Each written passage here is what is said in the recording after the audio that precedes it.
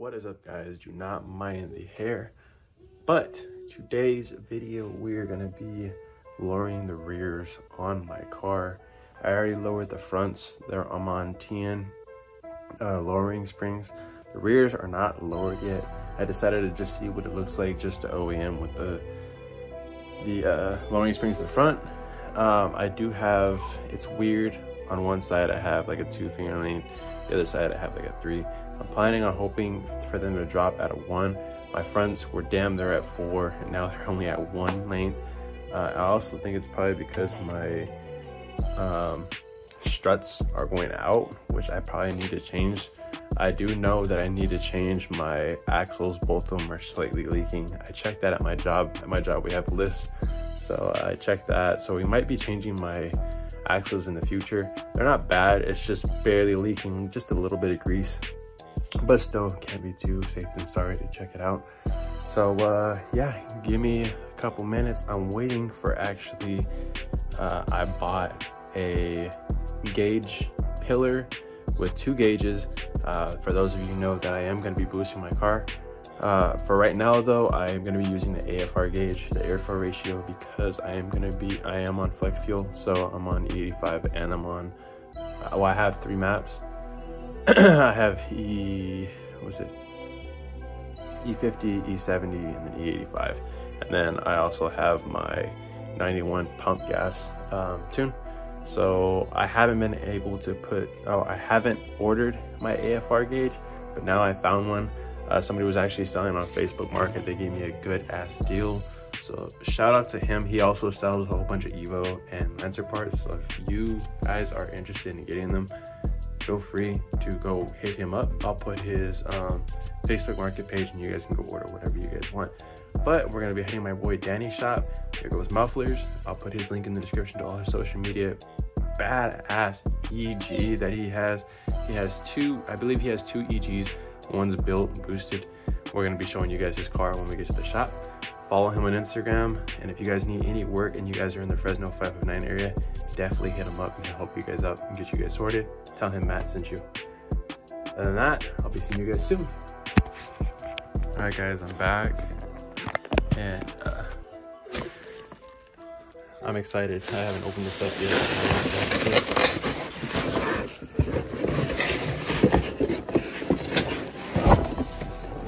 There it is, the gauge pod.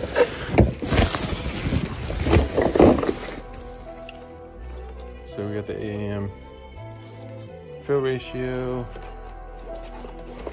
I believe it goes. Yeah, I believe it goes like this.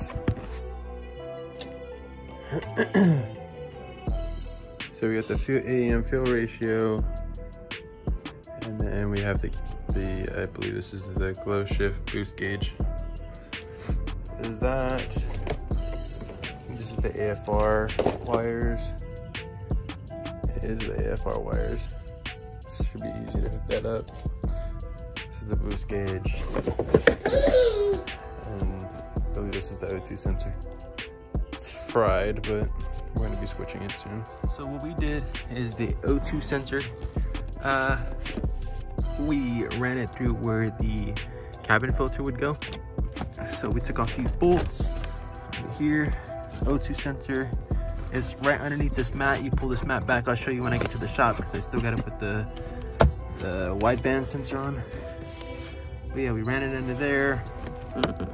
All we gotta do is fix this, which we will do when we get to the shop. We ran the wiring through the back of this side panel all the way through. We took off the top, or we took off the other quarter panel on the side, ran it through the back of the airbag, ran it through the side of the fuse. You can see we ran it through the side of the fuse. I am gonna fix this up and make a little slit so that way you can't really tell. Ran it through the back of the airbag, ran it through here, and now we're gonna do tuck fitment all the way top to where we get to the gauge. Right, so I don't know if you guys can tell, but right there, right where I have my fingers, there's supposed to be a 15 fuse there. Check that out. So we ended up going to AutoZone and getting a double fuse extender. So we added the 15 under here. And this is going to be, you're not going to need these unless you're going to be tuning through the EVO scan software. So this black wire is going to be your ground, this red wire is going to be your power. So I plan on plugging it to my radio fuse, that way anytime I shut off the car, it shuts off. It doesn't kill my battery. These are wired for when I add my boost gauges, oil pressure, all that good stuff, which is going to be soon. And this top is just going to be where you're going to plug onto your airflow ratio gauge. So let's get to wiring. So now that we got the wiring in, the fuse is where the 15 would go. Now we're just going to start doing cable management, running this wire through and throwing the pod on. So we are currently set and wired through. So I fixed all the wiring over here. Still got to add the O2 sensor when I get to the shop tomorrow for the wideband sensor. So that's already, all the wiring is already set. I ran them all through behind this. Came through. I'm gonna finish up some touches right now, but there's that.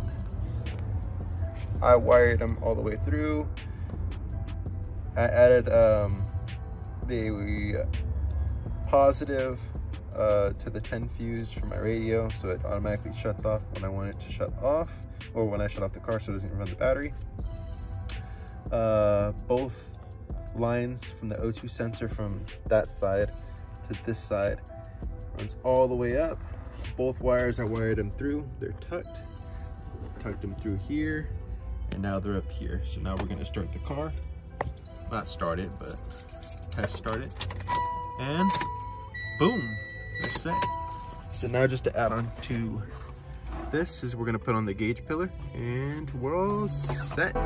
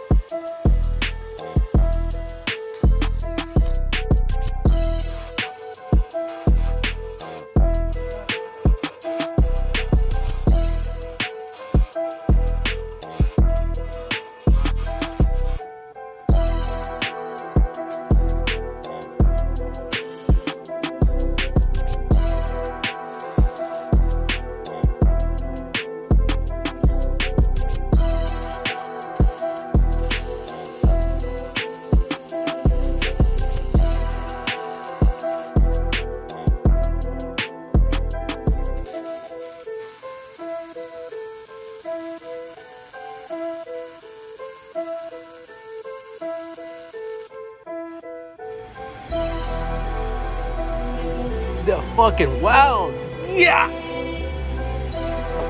Where's your baby? Huh? Where's your baby? He's at home.